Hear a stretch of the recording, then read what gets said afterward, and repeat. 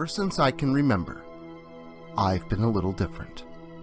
Yeah, kids would tease me, social interactions were awkward, and I never felt like I fit in anywhere.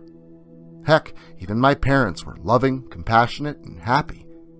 And yet, I always felt distanced from them. Even back then, I knew that it wasn't them. It was me. Years later, I found out that I was adopted. I thought that this knowledge would explain some things, but it didn't. And the way I felt, and the things I saw, could never be explained away by simple genetics. I always contained this sense of greater self, like I was meant for something more, or I had even once been something more. I didn't even know this for a long time, but did you know that people can't see molecules? I used to ask my parents what all the colorful, floating static in the air was, like lingering particles of smoke. To which they thought that I was seeing things. The only other explanation was that there was something wrong with me, and no parent jumps right on that bandwagon.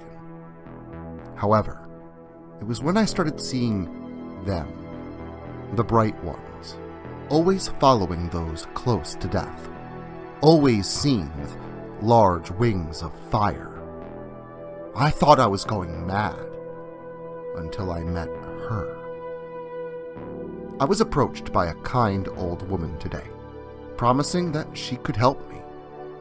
Of course, I thought she was very strange or delusional because I'd never met this woman before.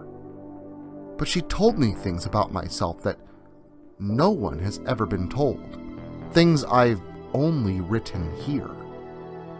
She led me to a small apartment in an alleyway, to which I was cautious, but again, she knew things that no one else could. She touched my head, told me to relax, and reached into my thoughts, or so she said. She described beauty, clouds, gates of ivory, but then shrieked in terror before murmuring a few short words and falling limp, collapsing onto the floor, dead. She may not have seen the whole truth, but she allowed me to. I suppose the realization that I am God actually makes perfect sense. Somehow, I've always known. But if I'm here, on Earth, powerless, then who is running heaven?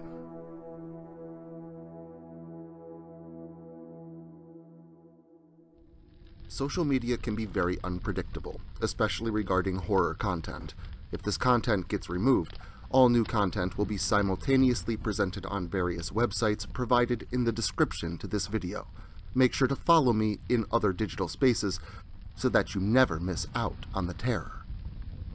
Also, if you like this video, make sure to leave a comment and hit the like button. It helps the channel a lot. If you're new to the channel and you enjoy what's here, consider hitting that subscribe button and the notification bell so that you never miss an upload. Writing is a dream of mine, and it's all of you that make that dream come true.